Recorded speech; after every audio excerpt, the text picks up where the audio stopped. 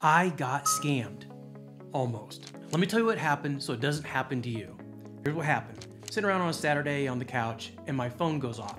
It's a text message from my bank. Beautiful logo, everything looks legit, and it says, click this link to confirm or deny that it was you. I've already deleted it. I wish I would have saved it so I could show you, but it had a picture of the bank. It looked really good. Total scam, super frustrating. I asked my wife because she's in this account all the time. She says she's running by the bank. She'll actually will go in and talk to someone. So what makes this interesting is the day before I go to this movie regarding just this, identity theft and scams. It's Jason Statham's new movie called Beekeeping. And this lady, he's renting like this barn or something from this lady, and this lady gets on her computer and she's working for the day, and all of a sudden on her computer pops up a big red notice and it says, hey, you have a virus, call this 800 number. So she calls the 800 number and they tell her, hey, listen, you purchased this antivirus when you bought the computer. Well, you know where I'm going here. She ends up giving too much information. They wipe out her entire life savings, and sadly, the movie starts out with her taking her whole life. And then, of course, Jason Statham goes on a rampage for justice.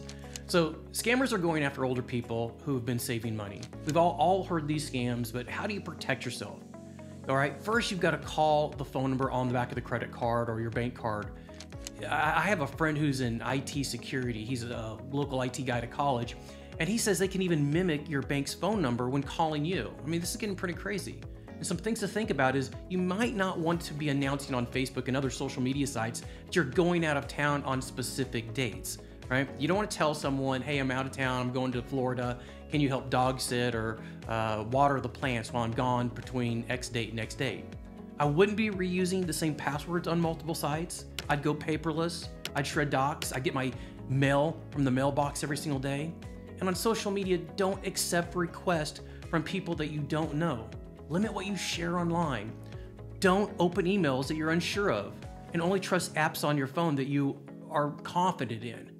With AI and all the voice technology, you have to be so careful. And please, please consider two-factor authentication. Check out this video I did on creating the perfect day. You're in retirement now, you're feeling better, how to protect yourself from these types of scams. Now let's take it up a notch. Think about how you can create more perfect days in retirement.